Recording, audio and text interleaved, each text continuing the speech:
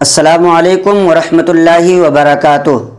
नाज़रीन मोहतरम, एक भाई साहब पूछते हैं कि क्या अगर आँख से आंसू निकल आए तो उससे वज़ू टूट जाता है या इसका क्या मसला है, इसकी वजाहत की जाए। तो मैं आपको बताऊंगा कि अगर आँख से आंसू निकले तो कब वज़ू टूटेगा और कब वज़ू नहीं टूटेगा।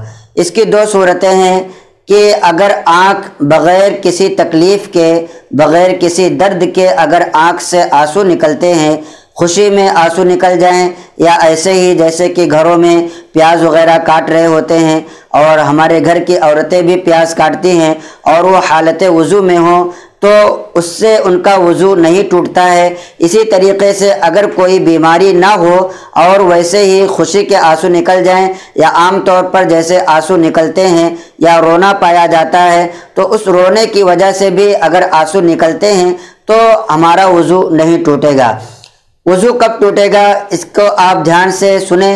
वज़ू उसी वक्त टूटेगा जब आँख में कोई तकलीफ़ हो और उसकी वजह से, उस तकलीफ़ की वजह से अगर आंसू निकले तो उससे वज़ू टूट जाता है। इसी में वजाहत ये भी की गई कि जैसे आशोब चश्म किसी को हो जाए, आँख की जो बीमारी होती है, अगर ये किसी को हो जाए और उसकी वजह से आँख से आंसू निकलते हैं तो फिर ऐसी बीमारी में वज़ू टूट जाता है। लेकिन अगर कोई बीमारी ना हो, सिर्फ रोने की वजह से या प्याज वग़ैरह के लगने की वजह से प्याज वग़ैरह के लगने की वजह से आँख से आंसू आते हैं तो इससे वज़ू बिल्कुल नहीं टूटेगा।